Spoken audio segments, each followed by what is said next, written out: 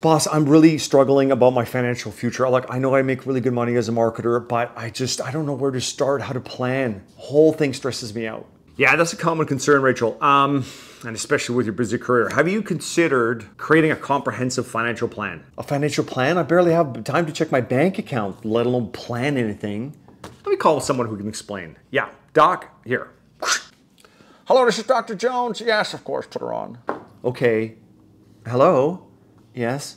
Rachel, listen, you resist financial planning for the future because you often feel overwhelmed by its complexity and fear facing potential financial insecurity, leading to procrastination and avoidance. And this is why you need to go start. Okay, you got this, girl. All right. Okay, bye-bye. Okay. All right, thank you. He was lovely. And start with a simple budget, right? And then set some numbers you want in the future and work backwards.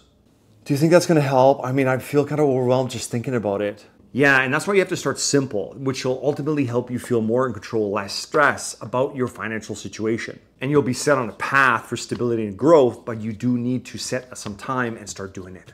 Okay, you know what? I'll try something small and simple. I know I need to get it and I can do this. Yeah. Okay, I got it. Amazing. Okay, now about that stability. First, be stable and follow me for more. And then second, get out of my office. Small. Start small. I got it. Perfect. Thank you.